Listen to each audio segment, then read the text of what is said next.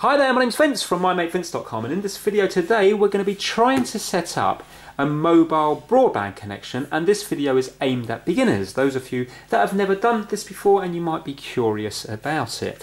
So I'm around my brother's house at the moment, and for him this is a necessity because he hasn't got cable broadband in his area. The roads haven't been dug up. So he's relying on broadband coming through the old telephone wires. And unfortunately, he hasn't got fibre to the green street boxes. So he's relying on old-fashioned ADSL, and he lives a long way away from the telephone exchange. And the speeds he's getting are awful. There's about 3 or 4 megabits per second. And he's got a family living here, so it's just completely unusable for him. Mobile broadband is a necessity. Now, he's already been set up with mobile broadband for quite a while, but he's changed providers now, and he's got himself a really good deal. So it wasn't that long ago where you had to pay a fortune for data, or they used to cap the amount you could do. Sometimes you would go through that in a few days and then you're left without internet for the rest of the month. But now with 3, he's managed to get an unlimited data plan for a mobile router. We call it a router in the UK. Other parts of the world you will know it as a router. He's managed to get this for £15 a month, and that's on a 2-year contract, and that's unlimited data, so he can use this as much as he wants, which is really fantastic. So that's what this video is going to be about: setting up the router, putting in the SIM card, trying it in a couple of different locations around the house, doing speed tests to see where the best speed is, and then at the end of the video we're actually going to connect it to, he's got external aerials, which is always going to give you the best signal because obviously the aerial's already outside and you can align it in the perfect position. So yeah, let's get started. This has never been set up before. This is a completely new contract, so it'll be exactly the same as you going out and buying it from 3 or whoever your service provider is, and then just working through the stages. Hopefully it'll be nice and straightforward. Let's get started.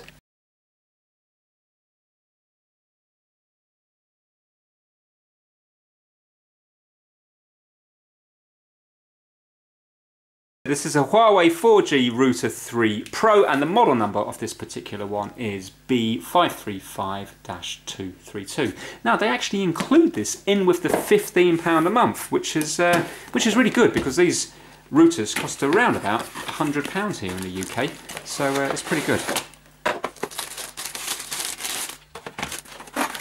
That looks like a little stand, and we've got the power supply here. The power supply is a 12-volt 1 amp. So this looks all straightforward enough. So that's going to clip in to here, okay, and then it's going to be stood up like that. Right, let's get the SIM card and let's pop the SIM card in. So the slot for the SIM card is just down here, and if you have a look, can you see that they've taken away one of the corners there, so you know the exact way to put the SIM card in.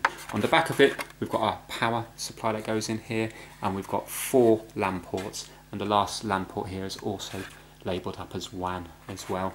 And this is going to be the SSID here, the Wi-Fi name. I've covered up all the other details. So we've got our SIM card here. Let's pop it out, and if you have a look, there's 3 different sizes on the SIM card. We've got the mini size, which is the biggest one.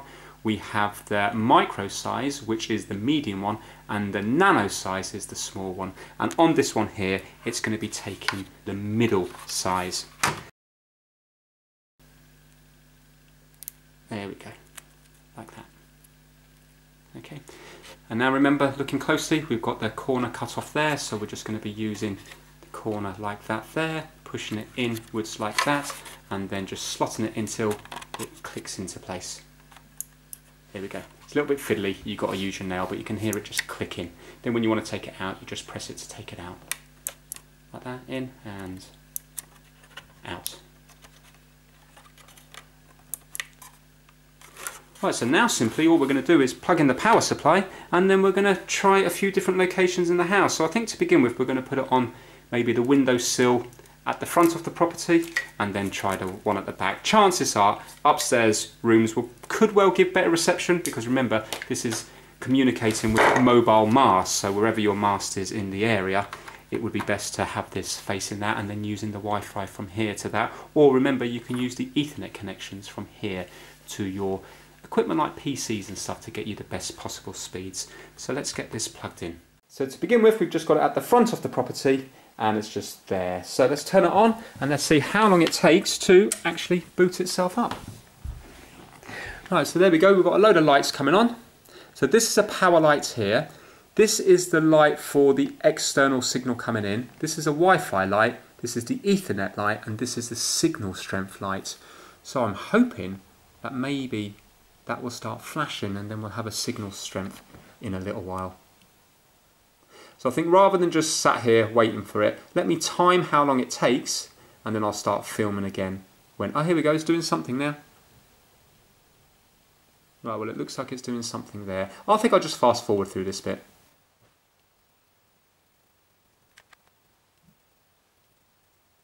Right, now it's turned to red.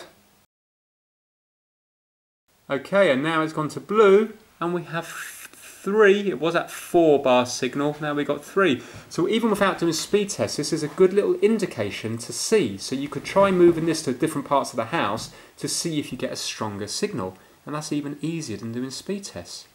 Right, so what I'm going to do now is, hopefully that's connected, I'm going to show you now how to connect up a laptop. So that will be using the SSID at the back and also the password.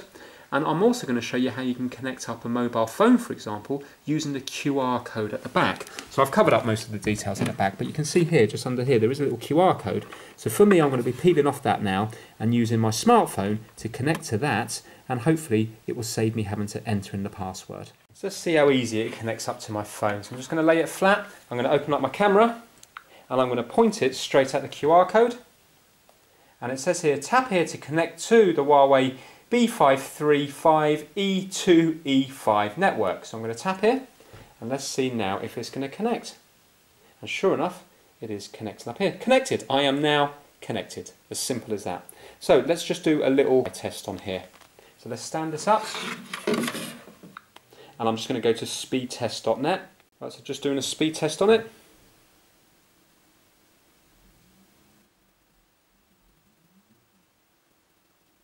Right, so yeah, very poor. I was expecting it to be much better than that, but let's play around with the location. Also, it is a Sunday, so there's going to be a lot of people using the network, and as well as that, the weather isn't great today. All these things are going to play a part in it, because remember, it's not running down a wired network. But anyway, look, let's not worry about that at the moment. We've first of all just turned this on. We can mess around now, put it in different locations in the house to try to get a better speed. Before we do that though, let's connect up the little laptop, and hopefully when we do it via the laptop, I'll show you a different way of connecting up, and also we can check the upload speed as well.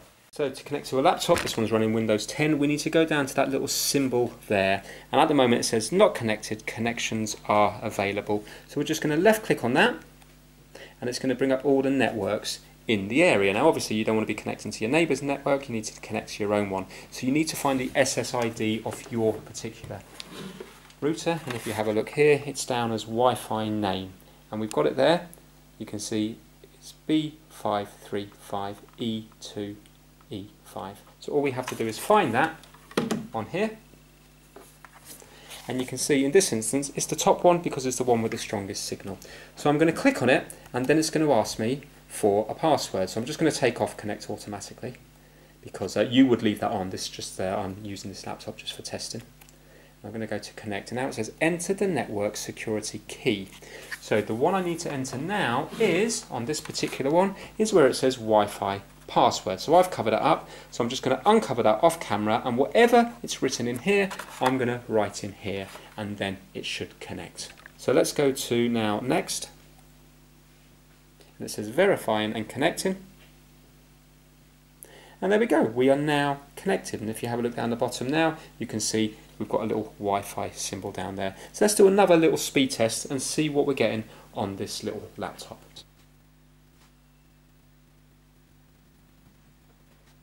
So similar download speed, let's see what the upload speed is. Yeah, so there we have it, very poor download and upload, not good at all. So now what we're going to do is let's try locating this in a different place. We're now in the kitchen and it's going between 4 and 5. So I'm just going to do another speed test here. Oh, look at the difference now. There we go, check out the difference there, 21 megabits per second. So now that's a usable connection just from moving it from one location to another, and we're not even near a window at the moment, we're just in the kitchen. So this is interesting, we've got 4 bars here, but when I do a speed test it's 13 megabits per second, and we're at the top of the house now. This is in a loft conversion, so you would expect this to have the best reception. And it just turns out that in this instance, so far the best reception has been in the middle of the house on the ground floor in the kitchen, which you would think would be the worst connection. So it really is worth playing around with the location to get the best possible one. So now what we're going to do is we're going to connect this under the stairs using the external aerials. I'll show you them now. And let's see now, it might not give us the best speed, but hopefully it will definitely give us the more stable connection. Right, so if you wanted to take it a step further, my brother now has done an external aerial, which you can see here. This is omnidirectional, so basically it doesn't really have to be pointing in any direction. It's picking up the signal from a wide range there. We have 2 cables coming out of it from the X and Y plate, and they go down here, they go down the wall and across, and they go into his understairs cupboard. But if you're interested in this, I have actually done a much more detailed video on this setup quite a while ago now, so I'll link to that in the description down below. So just before we put the router in its final resting place, you can obviously connect up an Ethernet cable to your devices as well. You don't have to rely on Wi-Fi. So now we have the laptop here, Ethernet cable, and we have 4 ports at the back here. It doesn't matter which one you use. I'm just going to plug it into port number 1. I'm just going to put the camera down a second. So it just plugs into here with the tab on the side up, and that is as simple as that. If you have a look at the front now, we're going to have, in a little minute here, can you see that that one is now flashing because it's indicated that we've got a network cable plugged in. And now if you have a look over here, it says that it's picked up the network here. So now we can just use this laptop via a wired cable. A wired cable is going to be better than a Wi-Fi connection. So now we're under the stairs, and as you can see, it's all set up, and look at that, 5 lights for the signal. So hopefully this will give the most stable, might not be the quickest, but the most stable connection. And also you can see the Ethernet's connected as well, because on the back up here everything's been connected up. So if you have a look, these are the 2 going off to the aerial, the X and Y. They're just behind a little blanking plate that you just unclip and you screw these into it. We've got power going in there, and then we've got all the Ethernet ports coming out of there. Now if you ever want to run more Ethernet cables, there's not a problem. Just install yourself a little network switch. You can get them very cheaply. £20, £30 will get you a very good one. And then you can expand the ports, because you just go from one of the outputs here into one here, and then it will liven up all the other ports. So now let's go over to the PC and then finish off on a speed test. Let's see what it's going to come up as. There you go, nice, straight away, nice strong signal coming in there. So if you're thinking about doing this as a cheaper option away from maybe cable broadband or fibre broadband, I personally wouldn't, because I think those broadbands will give you a better connection. But a lot of people haven't got that choice, in which case you see mobile broadband will definitely give you a usable service. Obviously it's going to depend upon your network provider in the area you live. So you might be with 3 in the UK and it might give you good, you might go with another one and it might not, so you might need to swap it around a bit. Also what you need to remember is every single device that you've had on Wi-Fi will now have to be changed over to your new router. You know, the SSID and also the password will need to be changed on those devices. But it's not a big hassle to do, and I think most people will be well in their comfort zone doing this. So if you enjoyed it, please give it a big thumbs up and please subscribe for more how-to videos. Take care, bye now.